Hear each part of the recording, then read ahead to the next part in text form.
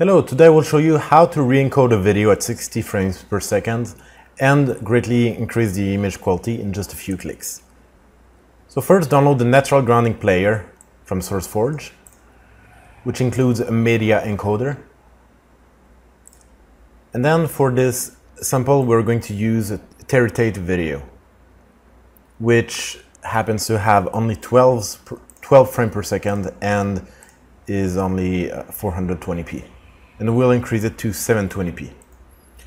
So we're going to download the video. So I copy the address of the video, open the natural grounding player, download video, type in the address, demo Teritate, we'll call it title Office Linebacker, download.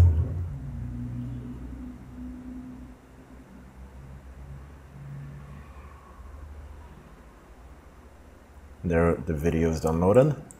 Then we'll go into Media Encoder. I will select the video that I just downloaded.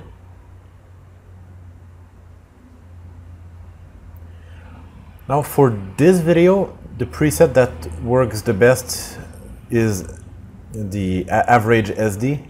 But for this demonstration, we'll take the good SD preset because it's much faster. And it also will look good. And we'll increase the frame rate to 60 frames per second. We will quadruple the resolution of the video with an NAD3 algorithm. And it's going to do all kind of complicated work in the background, so we will preview the changes and preview the original. We can look both side by side. You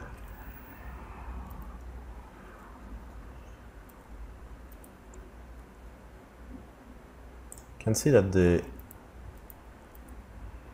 new version looks considerably better. All the shapes are much better.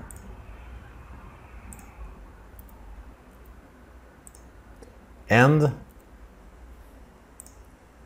also it plays much more fluidly. Now it's 60 frames per second. It just doesn't play in real time because it's the work it does is too much to do in real time. So now we're going to re-encode it in that way. So I close the preview and click encode. And then we just have to wait.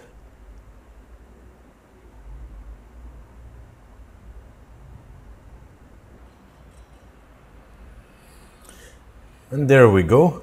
So we have a new video with a enhanced video, and the audio is exactly the same. So the audio is not re-encoded, it's the same original audio.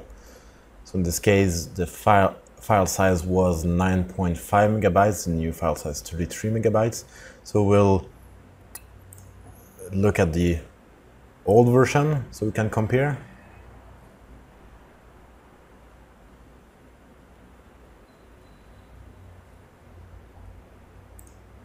And then if we look at the new version,